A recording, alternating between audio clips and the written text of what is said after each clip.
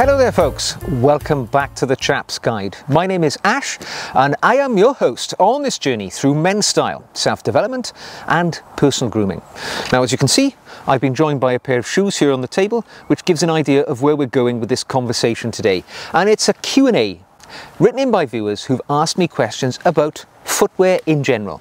So this is an area of one's style which I'm always happy to talk about, because I think good quality footwear time and time again will pay us back over the long run, and a lot of people have fallen out of the knowledge and the habit of maintaining shoes, buying good quality shoes, where to go for shoes over these last few years, because we've slipped towards this world of comfort and casual when it comes to footwear.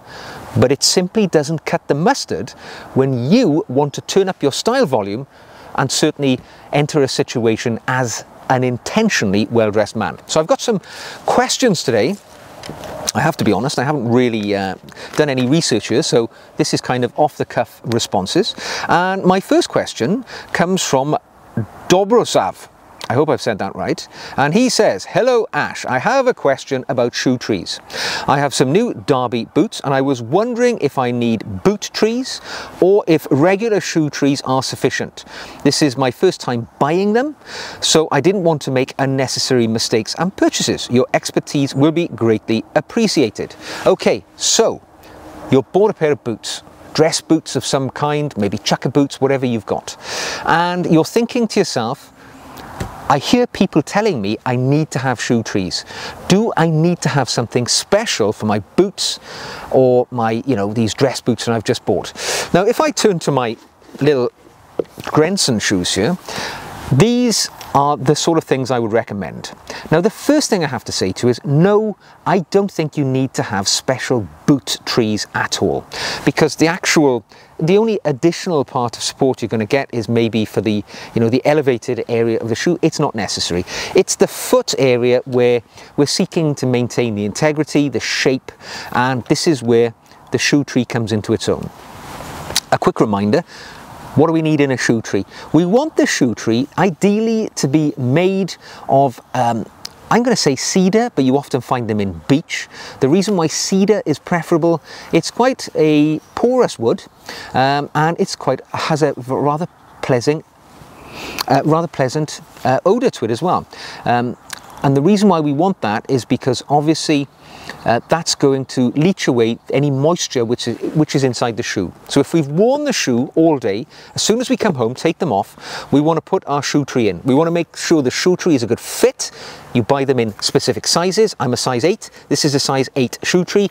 As you can see, it articulates to allow it to be easily fitted into the shoe. We slide it in, we make sure it's a good fit, and our shoe tree does two things. Firstly, it is maintaining the shape and the integrity of my shoe in its natural form. So the shoe isn't having excessive creasing or anything like that. As it dries, the leather, if it was wet, may contract and it may cause the creasing to exasperate. But by the shoe tree being in there, it's maintaining that shape. The other thing it does, and as I've already said, it leaches out moisture. So even if you don't suffer with particularly sweaty feet, your feet are going to lose moisture. It's going to transfer into the leather of the shoe throughout the day, and by putting a shoe tree in there, it draws that moisture out and keeps the shoe fresh and in its best possible condition. Because if you allow that moisture to dry naturally, it might affect the leather, as I say, cause it to contract, or bacteria in your perspiration would certainly gather in the shoe and it would cause the shoe to smell, right? Unpleasant odors over a period of time. So something like cedar, beech, perfect shoe tree. No need to spend extra money on any boot shoe trees, and I never pay more than £20–25 for a pair of shoe trees, and I make it a bit of a practice. If I buy a new pair of shoes, or I get a new pair of shoes, I don't normally buy new ones, I buy them from eBay normally, because you don't have to pay full price for shoes. There's so many out there in the market already which are pre-owned. You can get so many bargains. But when I get a new pair of shoes, I also factor in the purchase of a new pair of shoe trees. So the shoes and the shoe trees go through their life with me together, both matching. So I know there's always one pair of trees per shoes, no problem. That's the way to do it. Okay, next question comes from BNB. I hope I've got that right. Hi Ash, I need your suggestion. I'm deciding between pebble or country grain leather and smooth calfskin leather chukka boots. Which is the more appropriate for casual and everyday wear? Okay, that's a really good question, because if you go onto a website, and I'll use one of my favorite shoe brands as an example, say Chini for instance. Now they do a chukka boot style, which is called the Jackie 3. It's a really lovely chukka boot style, ideally suited for all different walks of life. But they make that shoe, that boot, in several different finishes, different types of leather. You've got suede, you've got leather, different colours and so on. Now they do their sort of country grain leather in a brown, which is that pebble grain, right? They also do it in a calfskin leather. So it's exactly what you're talking about in your scenario. Which one would you go for if you were looking solely for casual and everyday wear? Now for me, without doubt, the decision would be the pebble grain leather, for a couple of reasons. Firstly, over a longer period of time, pebble grain leather tends to have the longest or the best wear. Right? The patina is less affected. It seems to be a little more rugged, and it's definitely something you can wear without spending quite so much time on maintenance. And when I say maintenance, I mean polishing, cleaning and so on, because that pebble grain leather tends to break up the finish of the leather, so it tends to look better between polishes. Now if you went for the calfskin leather, which is by far the more shiny, the more beautiful, it requires more maintenance, and patina, as in when you apply polished products to it over a longer period of time, the appearance of the shoe will change. The patina will darken, it will go on a journey. Many people love patina because it shows the shoe is on a life journey. Other people don't like it, they like the shoe to remain as close to the factory finish as possible. But if you've got a smooth leather, it's going to show the patina more, and it's going to show up the dirt, the grime and so on more obviously, whereas the pebble grain is going to be less, it's going to show up the dirt more, less rather, and it's going to go longer between polishes if that's something of importance to you. Now the upside of the smooth leather is that it's smarter. You can wear it with chinos, you can put a polish on it, even get a mirror shine on it. So if you're going to special events and you're going to use that as a shoe that you can step up into those events, the smooth leather is going to be your choice. For me though, the scenario you describe, casual, I would say pebble grain. I own a pair of pebble grain leather chukka boots myself, and they are one of my most worn shoes because of their versatility. So pebble grain, maybe the way to go. Okay, now my next question talks about the purchasing of shoes, and this is from Karate Kid Russ, who says, I'm looking at upgrading my work shoes. I have previously bought Samuel Windsor, and I haven't been totally happy with the quality despite them having Goodyear welts. I would struggle to afford prices from the companies, the higher end companies, you know, Crockett & Jones, Chini and so on. Do you have any experience of Charles Tyrwhitt shoes? They are on sale for about 150 British pounds. Okay, so good question. Samuel Windsor, for a start, I will address that. They are a lower priced, lower quality shoe manufacturer. Their history goes back many years, but I think the company as they are today bears no reflection to the historical Samuel Windsor, who were a Northamptonshire based company who made good quality shoes in the past. These days they make foreign manufactured shoes of lower quality components to a price point. So if you're really looking to buy a brand new shoe at a low price point, Samuel Windsor might be a route that you take. They do purport to have Goodyear welted shoes. Goodyear welting is the mechanism by which the upper is attached to the sole, and Goodyear welting is universally considered to be the better quality of shoe manufacture. So when you say Goodyear welting, your first thought is this is a good pair of shoes. That isn't the case. Obviously you have bad and good in all walks of life. Don't just see Goodyear welting and think you're getting good quality shoes. You've made a point of talking about Charles Tyrwhitt. Now Charles Tyrwhitt made their name over some 30-40 years now, I believe, initially making shirts. And then they went on a journey as a manufacturer. They've now just recently opened a shop near me, actually, in Bristol. And they now sell pretty much everything in the menswear space. You can buy suits, shoes, everything in between. And they promote their shoes as being British made and, you know, at a fairly approachable price point. It's important to know that Charles Tyrwhitt do not have a factory which make their own shoes, all right? They buy shoes from existing shoe companies and they will badge them as their own product. And this is a common thing in the style world. You will find companies which will buy in shoes and put their own name on them and then sell them in their line as a pair of shoes. They don't promote them as shoes from Cheney or Sanders or whatever. They will sell them as their own shoe, Charles Tyrwhitt. Charles Tyrwhitt traditionally used to have all their shoes made by a quite well-regarded shoe company called Loake here in the UK. I believe in the modern era they have their shoes made by Loake still, Barker, Sanders and Cheney.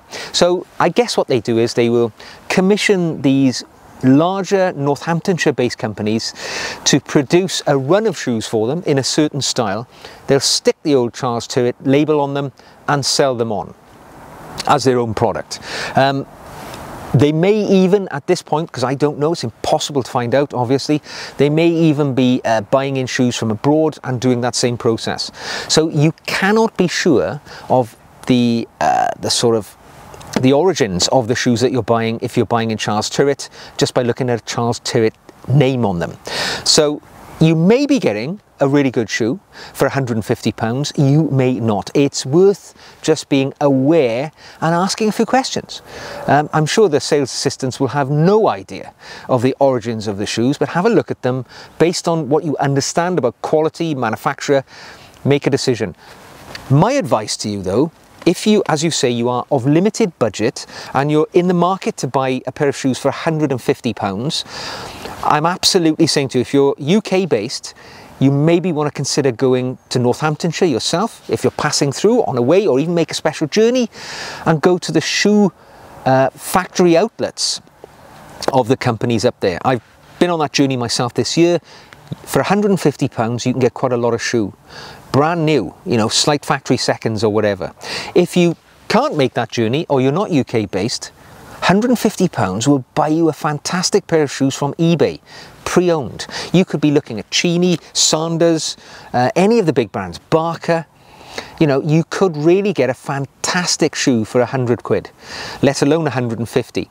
So just be thoughtful about how you're spending your money to achieve the shoes that you want to enter into your collection.